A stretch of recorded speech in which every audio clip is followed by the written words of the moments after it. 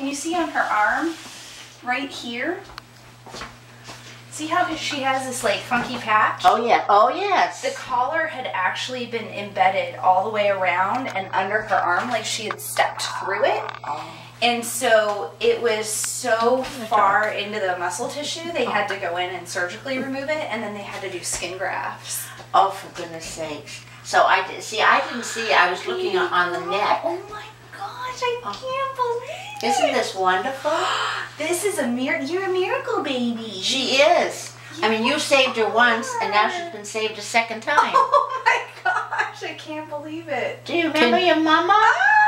Can you tell us a little bit how long ago she went missing on you? She went missing about a year ago. Last summer, I went to Virginia in August, and my boyfriend was taking care of her. She's an indoor-outdoor cat, and so he let her out one morning and never saw her after that, and he felt so bad. So, yeah, she's been gone for almost a year.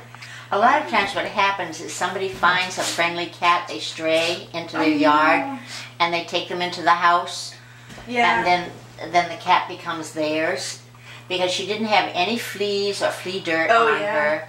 She was very clean, very friendly. She was very hungry.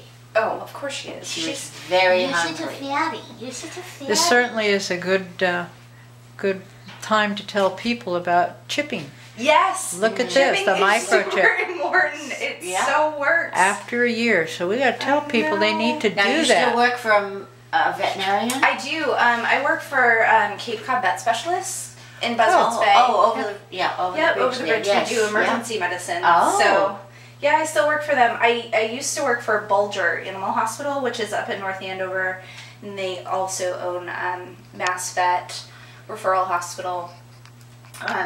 And that's how I ended up with her and my other cat. I have another cat too. I think this little girl knows who you are.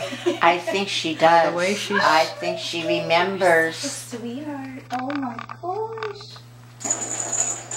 Awesome. Oh, baby girl. Another go happy home? story. And what is her name? You told Her me. name is Essen, which means to eat in German, because when we got her, all she wanted to do was eat. And it looks like she's still She's still there. That's a good She name. is living up to her name, so we call her Essie, for sure. Well, two young girls who had to go back to college found her. Okay, I'm not gonna And lie, I'm really They sad. named her Tabitha Cranberry. That is too funny. I'm real sad that they couldn't keep a cat, but I'm really glad that they couldn't keep her. Right, exactly. So they brought her into us, and we took her to the I vet. can't believe it. You know, out of curiosity, I'd like to try our scanner again Oh, sure. Okay. before, because I don't think I went down far enough. All right. Dr. Palmer said that the chip can Oh, Dr. float Palmer. around. Yes, yeah, Foster Palmer, he's still there. Yes, we had one of his patients in the